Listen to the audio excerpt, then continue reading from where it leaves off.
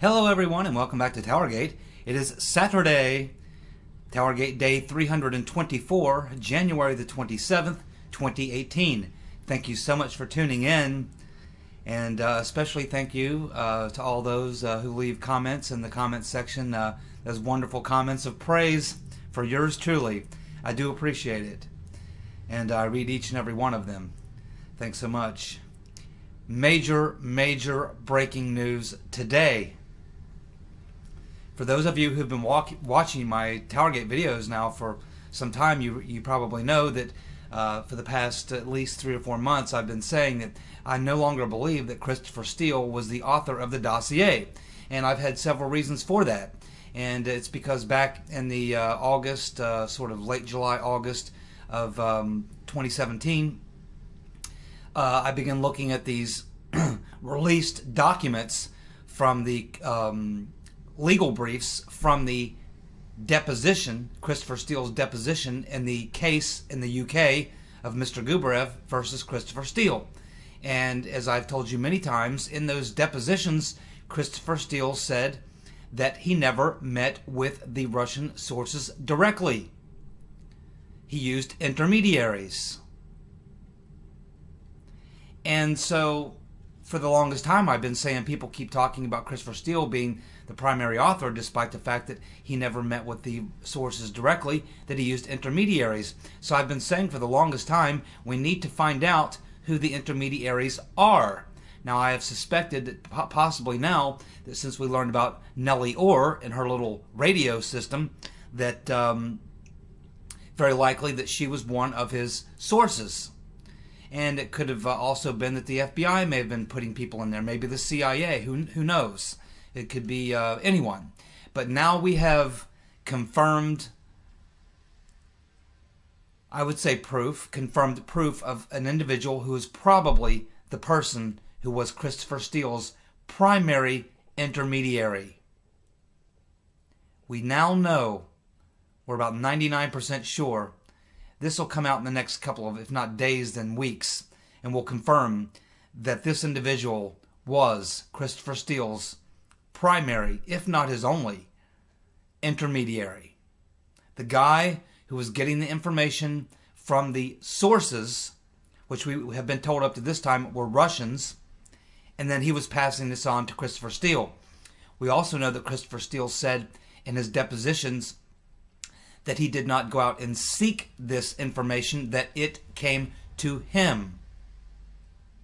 He says it was, quote, not sought, only received, unquote. So this tells us an awful lot, and this is where I've been focusing. No one else seems to be focusing on this point.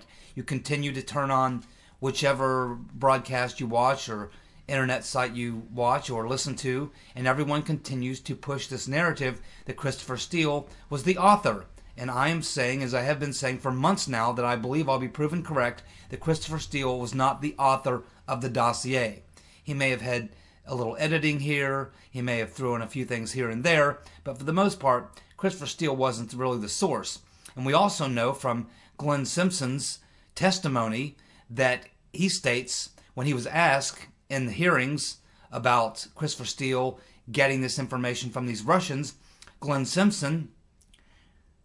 going to the slammer Simpson, I should call him, because he is going to the slammer for the lies he's told. Glenn Simpson said that, Christopher Steele hadn't been to the Soviet Union or Russia in 17 years.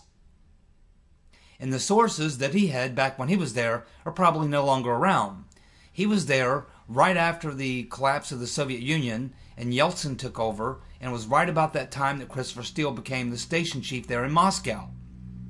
And, the people who were in place during Yeltsin were still a lot of the old hardliners from the Soviet Union mixed in with some of the new reformers, and the KGB essentially still existed.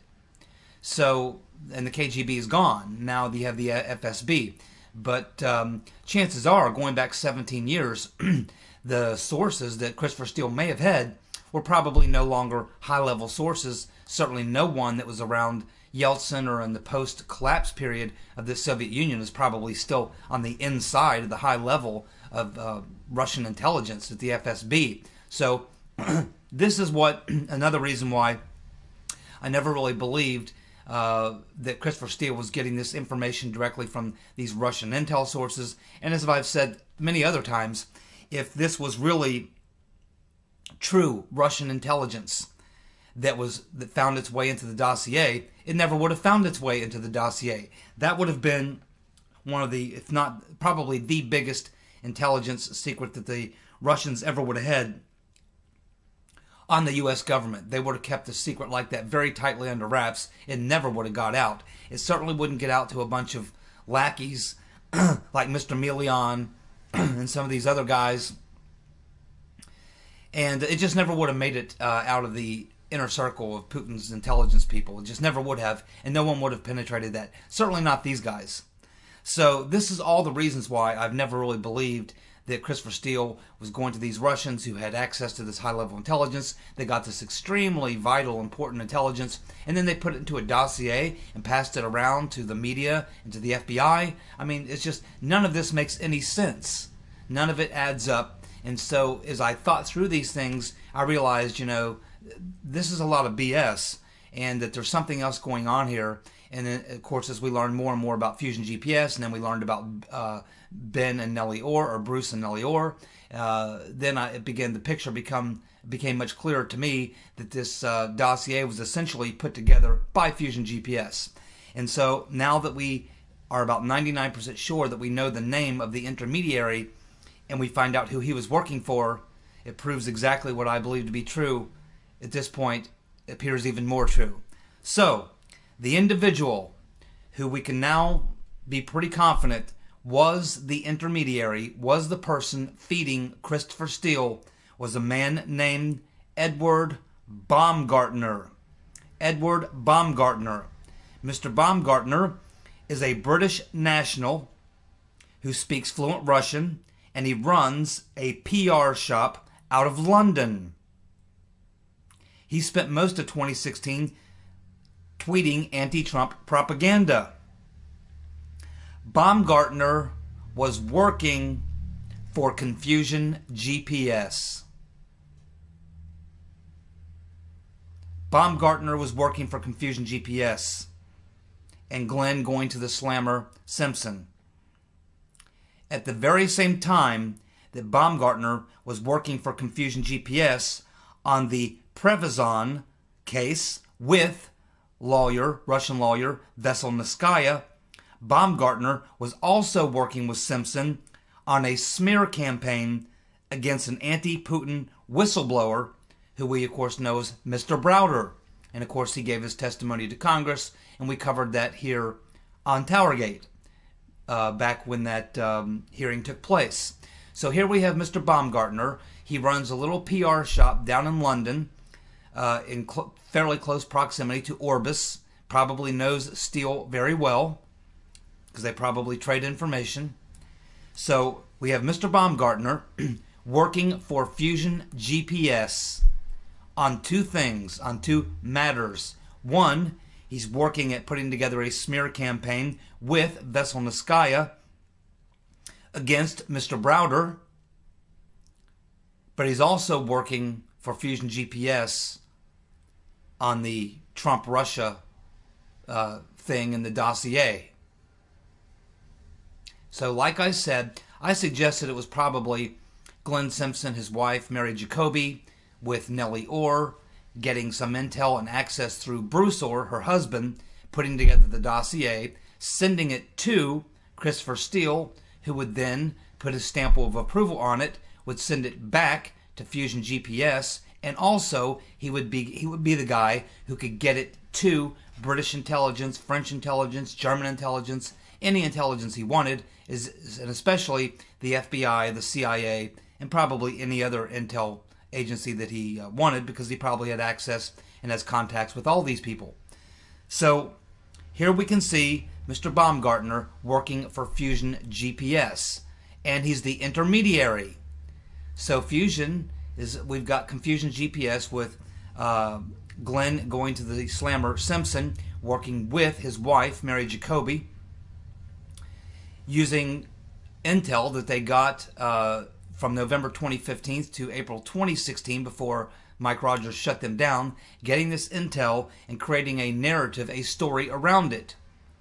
Then they would obviously send this to their other employee, Mr. Baumgartner, in the UK, who, being a PR guy in the UK, probably having some connections, speaking fluent Russian, probably digs up some dirt and some propaganda, some National Enquirer type scandal stuff. He puts that together, and then he sends it back to Fusion GPS. Then they combine that with bits and pieces, fragments of intel they got through their illegal surveillance that they were granted access to by the FBI, and they begin to put together the narrative story, which finds its way back to Christopher Steele, who then puts a stamp of approval on it, sends it back to Fusion GPS, and then disperses it throughout the intel community globally. There you go. That is exactly what it looks like. So it looks like Mr. Baumgartner is our intermediary, and the intermediary was working for Confusion GPS. Just like I said, it was nothing more than a loop. Nothing more than a loop. My guess is that Mr. Baumgartner, now that his name has been outed, is going to be receiving a letter from a couple of these committees in Congress that are doing these subpoenas. They're going to want to talk to him for sure. I absolutely guarantee you they're going to want to talk to Mr. Baumgartner.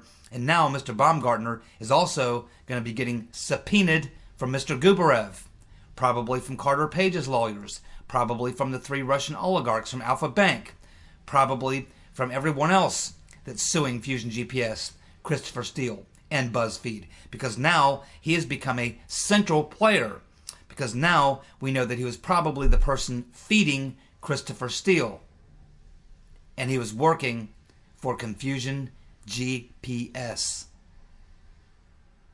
This is a major bombshell. Now, it'll take the media and most of other people that you probably watch on YouTube and various other things, it will take them a couple weeks to catch up to us. That's okay. That's okay. They'll get there.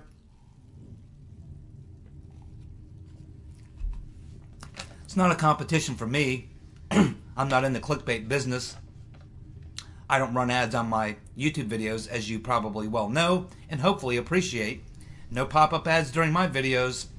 I don't have a Patreon account. You can't donate any money to me, even if you wanted to. I'm not accepting any money. I'm not interested in the money. I've got a job. I'm interested in the truth.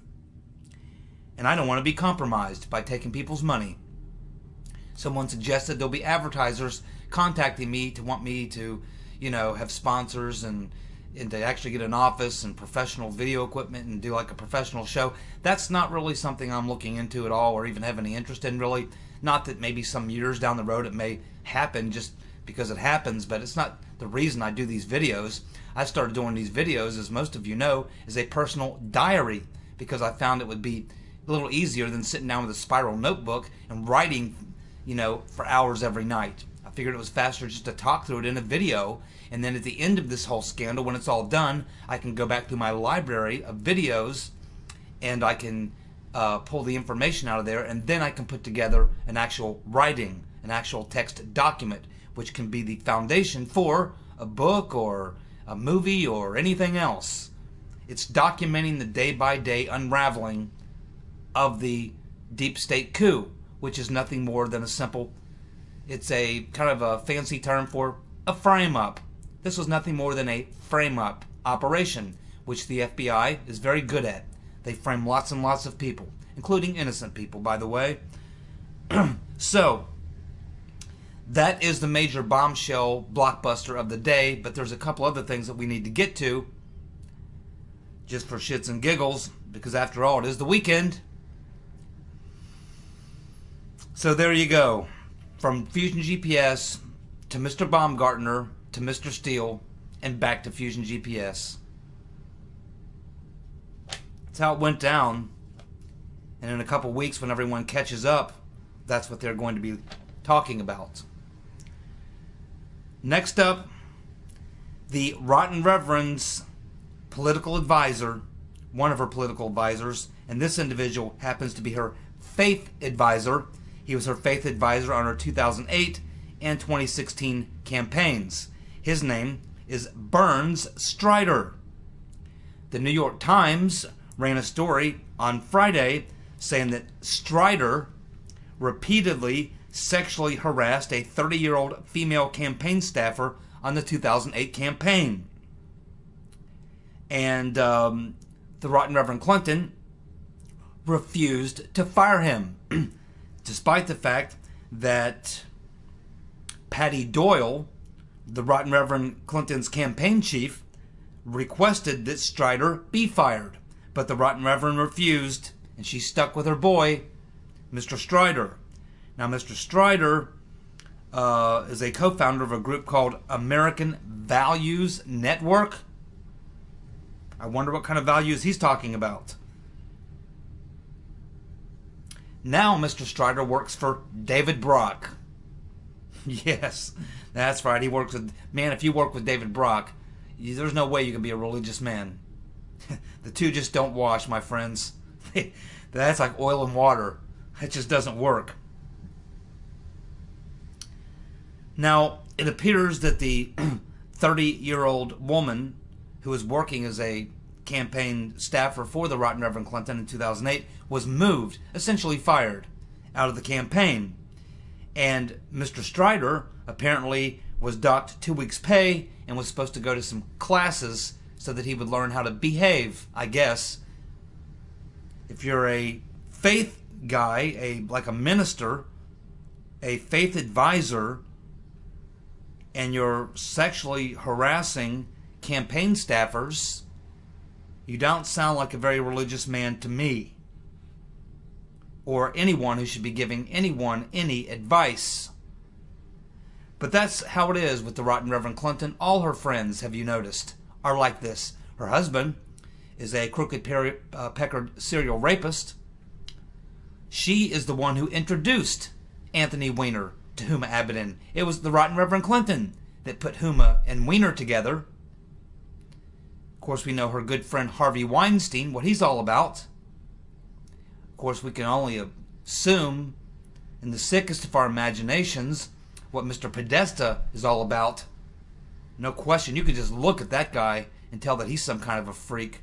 Guy, I don't even want to know what Podesta's into.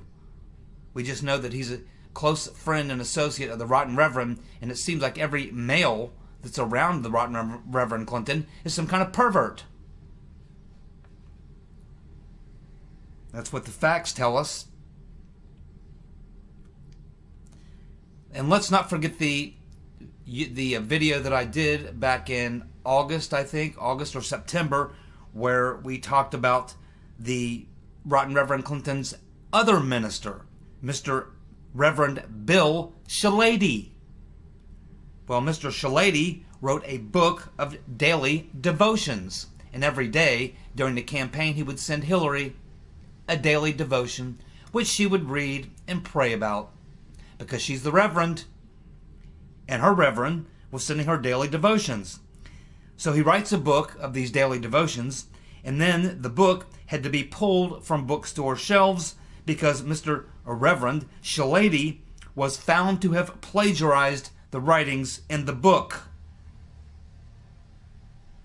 So I guess that would make Mr. Strider and Reverend Shalady the Rotten Reverends. Is that about right? The Rotten Reverend has her own Rotten Reverends. 2 of them. The Rotten Reverends. How much fun is that on a Saturday? I bet you're laughing now. The Rotten Reverends. Very well done. Alrighty. Here's just a statement of fact for you to chew on. The Department of Injustice and the Federal Bureau of I'm With Her need complete house cleaning. There's no need to wait for indictments to come down.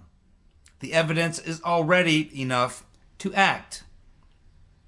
The FBI I'm with her director, Christopher No Shit Sherlock Ray, must act now if he wants to save his reputation and that of the FBI, what's left of it. He must now gain control. He must now start cooperating and participate in exposing the crimes that went on. It is the only way that he can save his reputation or that of the FBI. Christopher No Shit Sherlock Ray, it's time to come clean. Time to clean it up. Or you will not survive what's coming. Paul Sperry of the New York Post this past week wrote 2 explosive bombshell articles. Friday, Mr. Sperry tweeted out the following: the DOJ and the FBI are going to be in a world of hurt after the memo is released. Yes, that's our understanding that that's what's going to be the case. And of course, we can see already that the liberal legacy media and the Democratic shills like Adam Schiff are already out there falling and playing right into the trap that Nunes has set for them. They're out there saying, yeah, well, this is just a memo written by these Republicans. It's a biased partisan thing, and it's just to go after Democrats and the FBI, and they don't really, talk about their sources. It's just a memo. It's just a kind of a narrative. They don't actually, show us the facts or anything like that. Exactly. That was exactly the point. Nunes knew that's exactly what you were going to say, which is why he's already putting together the facts from the FISA Court 99-page FISA Court document, which has already been released publicly. There's a lot of redactions, but I'm thinking he's going to get the unredacted version of that, and that's what he's going to release to support the memo, so that we are going to get to see the facts that support the narrative in the 4-page memo. Thanks to Peter Schiff and the Democrats calling for it, they will now not be able to say, when Nunes gets ready to release that, it'll make it impossible for Schiff and the Democrats to say, wait, you can't release that. That's all classified information. Because they will have already gone out and spent a couple of weeks talking about how Nunes and the Republicans would not release the actual evidence of where they got the information for the memo. Well, now they're going to be caught because they'll have put that out there. Nunes knew that, and that's why he's preparing it right now. Because now once he actually releases what they say he wouldn't release, they'll be stuck. You can't have it both ways. They just walked into a trap.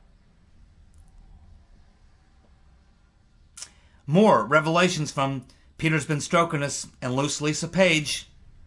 Text conversations about getting a story into the Wall Street Journal. Here's an exact quote from those texts. The Loose Lisa Page texting to Peter Ben Strokinus says, quote, article is out, but hidden behind paywall, so can't read it.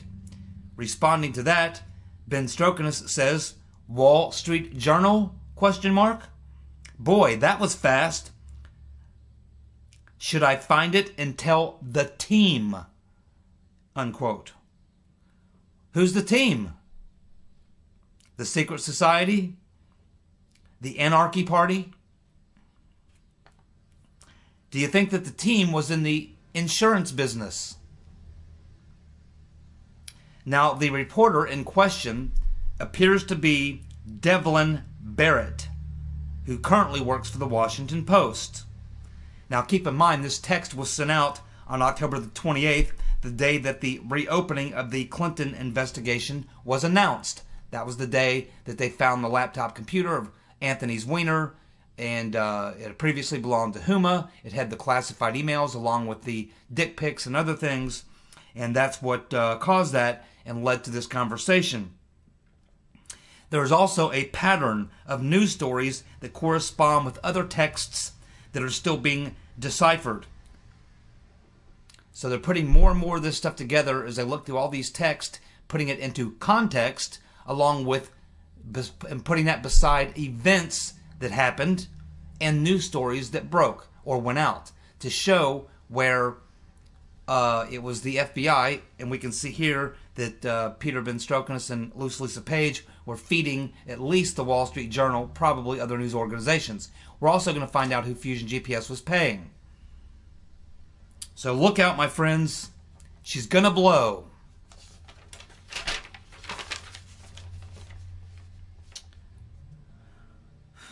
There's also text that now for the first time revealed the name Bruce Priestep, the head of counterintelligence, Peter Van Strokenis' boss, because they refer to Bill, which is, we believe, is Priestep, and it shows that he was now fully involved, and so he's no longer behind the curtain.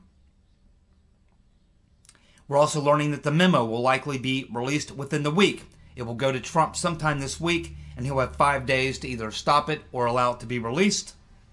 We have Sarah Carter telling Fox News that the memo contains coup plans by the Democrats. In other words, a frame-up. What was the most memorable phrase from the Watergate fiasco? It was, "What did the president know and when did he know it?" That came from Howard Baker. So now is it time to ask the question of Long Mac Daddy Barack Hussein Obama. What did you know, Mr. President, and when did you know it? Keep in mind, friends, this thing goes all the way to the top. All the way to the top. We also have Chairman Grassley of the Judiciary Committee in the Senate sending out a letter to Democrats this week asking lots of questions. They have 2 weeks to respond to the letter in letter form, or they will be called in, subpoenaed, and called in to testify in person. These letters have gone to the DNC campaign, the Hillary for America campaign, that would be Robbie Mook, the Debbie Blabbermouth Wasserman Schultz, Donna Brazil, John Podesta, and Benenson. They have questions about the dossier, Steele, and whether or not they had knowledge that Steele or GPS was working with the FBI or any other government organizations. There you go. The noose is closing in, and it's working its way up the chain. Pretty soon, the perps are going to get their comeuppance.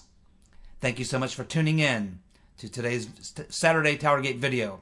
I'll be back tomorrow with more fun. See ya.